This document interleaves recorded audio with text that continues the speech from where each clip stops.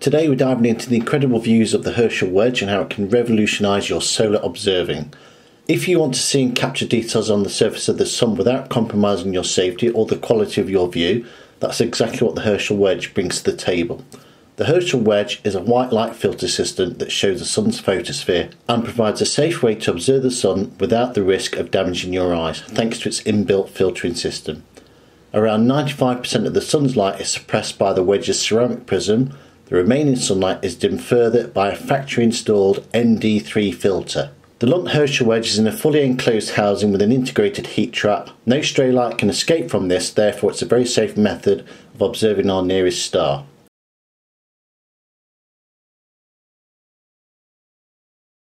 While I've had some success with solar film on my big Newtonian, solar film does degrade, so does need replacing. But there's no getting around the fact that it's quite expensive compared to the cost of solar film. But is it worth it?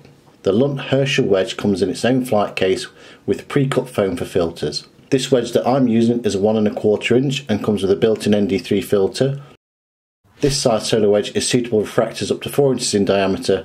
Anything larger and you'll need the 2-inch version.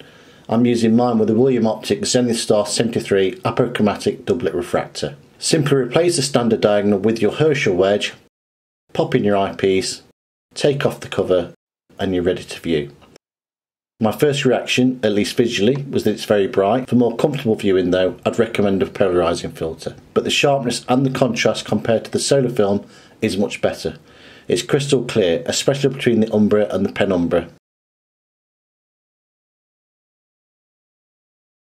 While solar film is an incredibly cost-effective option, making it accessible to a wide range of astronomy enthusiasts, it does have a limited lifespan.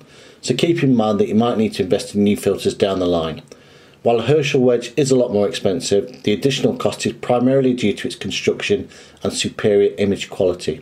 So it's essential to consider your budget when making a decision, but I think I'll let the images speak for themselves. Enjoy it before the clouds roll in.